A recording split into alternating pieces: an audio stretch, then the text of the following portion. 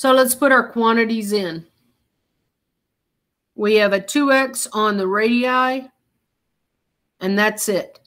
So if I double click on my radius here, go to the home or the backspace key and put a 2x space.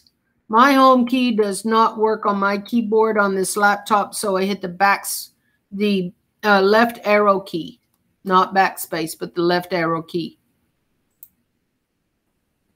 Now I'm going to select all the dimensions. So I could select them like this.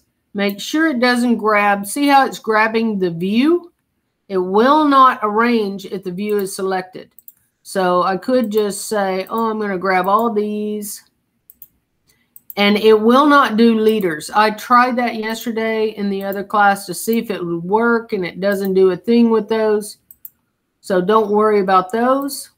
Just the linear dimensions. And I got an angular dimension in there. Let's see what it does with that.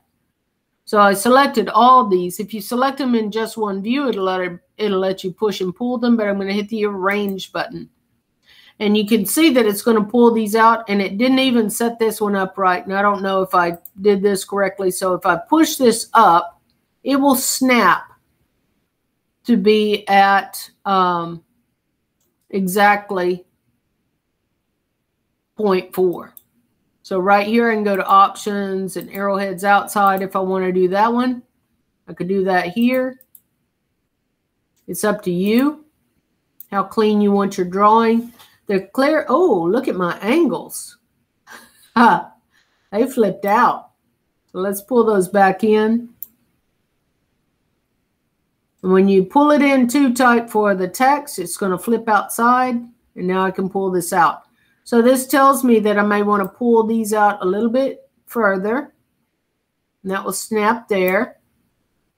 And then this just really messed up down here. So you may not want to do these angles or the align dimension. Maybe you want to set this up. Now that just snapped.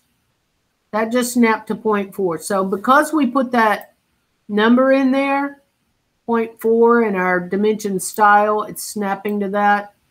Maybe you want to make your 0.75 and your 90 degrees first so that you can line all these up if you want to.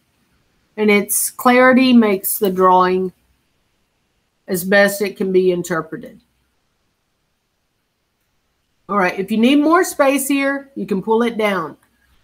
Let's see, this one right here, I don't like that. I'm going to pull that one out. These are overlapping. And this happens with vertical dimensions a lot because the text is too long.